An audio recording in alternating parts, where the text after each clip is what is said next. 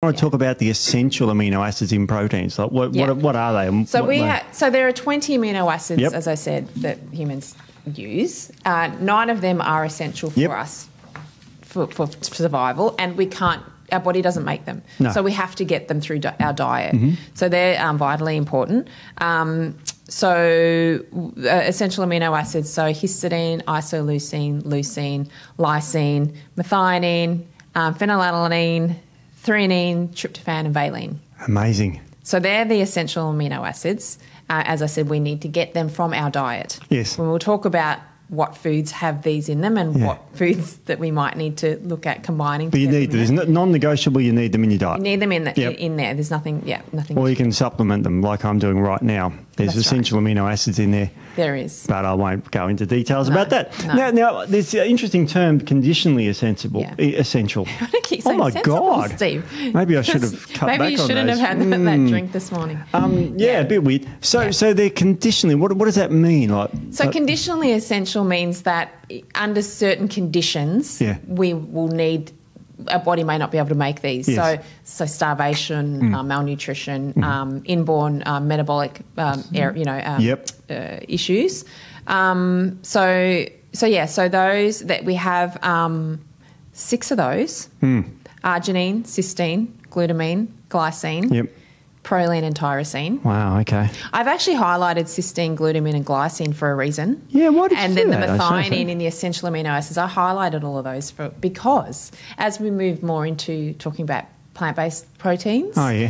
So cysteine, glutamine, glycine and methionine are all involved in the phase 2 detoxification of our liver. Of course, yes. Yeah, and we can go into this a little bit further down the track, but I see more a lot of issues in people following plant-based diets who perhaps don't have a balanced plant-based diet to get all those essential amino acids in there. A lot of times have more issues with women, I think more so because I see more women. Yeah. Hormonal imbalances, mood imbalances, things like that, toxic exposure, because if they're not getting these amino acids in there, their phase 2 detoxification pathway will not function properly. No. They can get recirculation of a lot of these, metabolized hormones and excess environmental toxins and things. I just wanted to point that out because we need these proteins to help with that our liver detoxification. It's really amazing because I remember when we used to do, and I'm talking about 90s stuff here, where we used to do detoxes and we put people on water fasts. Yes. And it's like that was the great detox thing. Yeah. And we didn't know any about phase 1 and phase 2. But proteins are a detoxification tool. That's right. And what we'd do is we'd starve people and they get really sick. And we used to call it a healing crisis.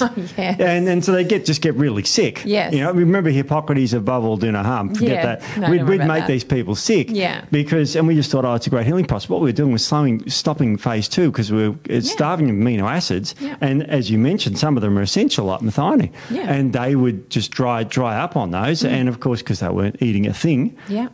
And they get really sick, and we used to call it a healing crisis. They get the detoxification. They have to come out through the skin or lungs. They had smelly breath. All this crap happens to them. Because their liver couldn't do it, so the body's trying to get it out in other ways. Yeah, we used to have this massive organ called the liver that we ignore with detoxification. Yes. And all we did was rely on the kidneys. And you got to remember that these were just water fasts, so there was no fibre for the bowels to detoxify. So there was no vitamins to help with any of the enzymatic functions of the proteins you've talked about. Yeah. And we used to and we used to starve them of absolutely everything. And we used to starve them of fats.